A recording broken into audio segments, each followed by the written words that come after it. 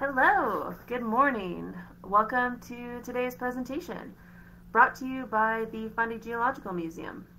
The museum is a proud partner of the Fundy Shore Winter Carnival, and we're excited about all the fantastic opportunities they've planned for this year.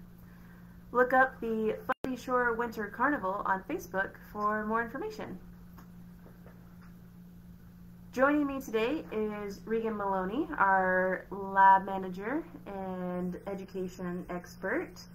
But before we get started, I'd like to take a moment to remind our viewers that we're located in Parsboro, Nova Scotia, known before colonization as Owalka Mi'kma'ki, or the crossing point between the north and south shores of what would eventually be called the Nova Scotia Bay of Fundy. The Mi'kmaq people were the first people living on these shores over 11,000 years ago and are still thriving here today. We recognize and accept that museums have played an integral part in the perpetuation of a colonial-centric culture and the life and stories that are shared about Nova Scotia. We are all treaty people, and the Fundy Geological Museum is making efforts to decolonize how we understand and interpret this amazing land we call home. If you would like to learn more about the Mi'kmaq, please look to the DeBert Cultural Center or any of the other Indigenous-led organizations who specialize in sharing their stories and histories. Now, today we're going to talk about sea monsters in film, folklore, and the fossil record. Click on the draw. So why are we so drawn to prehistoric creatures? Is it a sense of mystery, the fact that we'll never know with 100% certainty what life was like millions of years ago? Is it the thrill of bringing creativity and imagination into our work as we try to figure out how those animals lived, moved, ate, and raised their young? Why is the ocean such a compelling story character? Is it the danger? The fact that it's so near for so many people around the world and yet largely unreachable by humankind? So much of the world's oceans are unexplored. It is often compared to another world down there. Today we're going to explore these questions and more through the lens of film, folklore, and of course, the fossil record. One of the first true films is Lost to Time. Prehistoric Peeps was created in 1905 in the UK as a 4-minute-long, silent, black and white comedy. Generally agreed to have been the first film to show dinosaurs, there are no known copies of it in existence today. While we don't know what the film showed, one of the more popular Prehistoric Peeps comics was the one you see here titled No Bathing Today. Gertie the Dinosaur was released in 1914 and is commonly assumed to be the first dinosaur movie. While this is not true, it was the first film to have a character with an appealing personality, and it was the first film to use keyframe animation technology. While both of these films were created by cartoonists, the earlier film consisted of people in costume, pantomiming their actions. Gertie is a true blend of silent live-action filming mixed with simple line drawing animation. The Lost World in 1925 was a film made from the 1912 novel by the same name from Sir Arthur Conan Doyle. This somewhat black and white film was made with stop-motion technology and was another silent film. It was the first film to be shown on commercial flights, and the first to combine stop-motion animation with live-action filming. While most of the dinosaurs in this film are terrestrial, otherwise meaning they walk on land, there was the scene of an escaped brontosaurus swimming in the River Thames and then out to sea. The stop-motion took 14 months to complete, and the entire film was in production for 5 years. And we like to complain about how long it takes movies nowadays. The 1950s really took this idea of dinosaurs swimming around in the oceans and ran with it. All three antagonists from The Beast from 20,000 Fathoms, Godzilla, and the Behemoth the Sea Monster were designed after reptilian dinosaur models, but they all shared one thing in common. They all emerged from the sea. Nowadays, we know that dinosaurs were not in the least bit marine. At best, the 95-million-year-old Spinosaurus seen here could be considered semi-aquatic, but as far as we're aware, no dinosaur species ever lived in or was born from the sea. While Carcrocles megalodon is the record holder for the largest shark species to have ever existed, it disappeared from the fossil record 2.6 million years ago.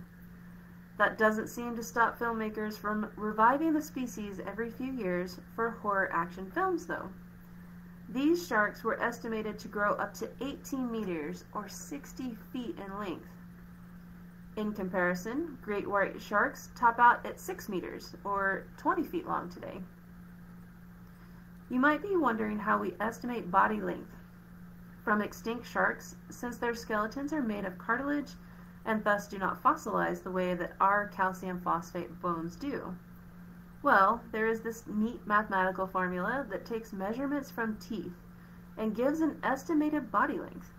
It's not perfect, but it is fairly accurate with all modern sharks and the few sharks that have fossilized with soft tissue preserved, so we're fairly confident in it. Last but not least is our movie friends is the mosasaur from Jurassic World. I have to admit, when I saw this trailer of the mosasaur hunting surfers, I laughed with joy to know that the new movies were going to have critters other than the generic dinosaurs. If you've seen this movie, you know that while the mosasaur isn't in it for very long, it definitely stole the show. The mosasaur in the movie is about 15 feet longer than any fossil specimen ever found, and they probably didn't jump out of the water the same way that marine mammals can today. But mosasaurs were the apex predators in the oceans at the end of the age of dinosaurs. As if they aren't scary enough looking, mosasaurs had two terrifying modifications to their jaws that made them arguably the fiercest predators to have ever lived in Earth's oceans. Mosasaurs had a secondary row of teeth in its upper jaw in order to better hold onto and kill its prey. I'll discuss those evolutionary modifications in a few minutes. Sea monsters have been a part of stories that humans have shared for tens of thousands of years. Even the story of the Loch Ness Monster dates back to the Picts, a group of people that lived over 1,500 years ago and would eventually become Gaelic and then known as Scottish. Stone carvings by the Picts were the earliest evidence for this beastly story, but it persisted throughout history, from a biography of Abbot Columba in the year 656 to the surgeon's photograph in 1934. Recent and extensive LiDAR sweeps of Loch Ness and the surrounding area have verified that nothing even remotely close to the size of a plesiosaur could be living in the lake. Not to mention the lake is freshwater, and all fossil plesiosaurs come from saltwater to brackish environments. Lastly, the lake does not boast a large enough ecosystem to feed a single plesiosaur, let alone a community that would be necessary for the monsters to have persisted over the last 1,500 years. A Japanese fishing vessel claimed to have found the carcass of a plesiosaur off the coast of New Zealand in 1977. This was accompanied by numerous eyewitness accounts that spoke of creatures swimming off the coast of New Zealand and Australia that were described as fantastical, mythological, or prehistoric. Fortunately, protein analysis was performed on the tissue from the Zayu Maru carcass, shown here, which led researchers to the conclusion that the animal was most likely a basking shark. The cartilage around their gills and lower jaws are not as well connected as the rest of their cartilaginous skeleton, and often decomposes and falls away before the rest of the skeleton follows suit. Both of these examples of living plesiosaurs have been debunked by experts many times over, but the collective human mind loves a good story, and what better stories are there than the monsters that mysteriously elude us? So we've covered the modern stories surrounding these animals, but where did those stories originate from? Most likely, they're all rooted in the discovery of fossils before we knew what those fossils really represented. Fossils of marine reptiles span the entire world. In fact, there's even quite a few plesiosaur skeletons that have been recovered from Antarctica. Marine reptiles are not dinosaurs and are more closely related to your pet bearded dragon than they are to T-Rex and Triceratops. There are living marine reptiles today, including sea turtles, sea snakes, marine crocodiles, and marine iguanas. Unlike modern marine reptiles, the species we're discussing from the age of dinosaurs did not diversify onto land. Instead, they lived, ate, slept, bred, and died in the water. So let's break down what Mesozoic marine reptiles really are. Mesozoic is the 252 to 66 million years ago time frame. Marine means that animals lived in a saltwater environment. And reptiles are a bit more complicated, but the big takeaways are they are vertebrates, so they have the backbone, and they breathe air through their lungs. There are three completely extinct groups of Mesozoic marine reptiles. The first we'll discuss are the plesiosaurs. They had two very different body types, the small-headed and long-necked variety we call elasmosaurs, and the big-headed, short-necked variety called pliosaurs. The shorter pliosaurs were active predators that swam down their prey and ruled the oceans during the same time that Canada's oldest dinosaurs were walking around on what is now known as the shore of the Bays of Fundy. As time moved on, the long-necked elasmosaurs evolved to fill in the ambush predator niche and would stay very still in the water as schools of fish swam nearby. Quick movements of their necks would allow them to swing side to side and catch unsuspecting prey. Plesiosaurs of both varieties lived in oceans all over the world from 208 to 66 million years ago. However, they were on the verge of going extinct before the mass extinction that wiped out the dinosaurs, due in part to mosasaurs. These fiercely scary and incredibly fast predators showed up roughly 98 million years ago and are generally seen as being responsible for the extinction of pliosaurs, as well as our third group of Mesozoic marine reptiles, the ichthyosaurs. More on those soon. Mosasaurs are sometimes nicknamed the T-Rex of the sea, and for good reason. These apex predators share a few qualities with their living cousins, vipers, one of which is the ability to move their lower jaws independently from their cranium, or the top part of their skull. The red box highlights the quadrate bone, which looks kind of like an ear in mosasaur skeletons, if ears were made out of bones. In most vertebrates, this bone is fused to the rest of the upper jaw, but in mosasaurs and vipers, it is a free-floating bone attached by cartilage. This means when the mosasaur chomped down, it brought its teeth together flat, instead of the scissoring motion that our jaws make. They could use this flexibility to walk back the prey in their mouth without letting go of it, due to that extra row of teeth that I mentioned earlier. You'll notice the bodies of mosasaurs were fairly streamlined, and the tail is long but thin. Unlike plesiosaurs, who use their flippers to move themselves through the water, mosasaurs undulated their tails like snakes to move quickly. They could have used their flippers to add some speed to their movement, but most likely they were primarily used for steering and making quick turns after their fleeing prey. Our last group of Mesozoic marine reptiles were the ichthyosaurs. These creatures look like a hybrid between a tuna and a dolphin, and for good reason. All groups of animals were or are very quick and agile marine organisms, and that is due to certain body types being more effective underwater than others. While ichthyosaurs are not even remotely closely related to either fish or marine Let's start that over.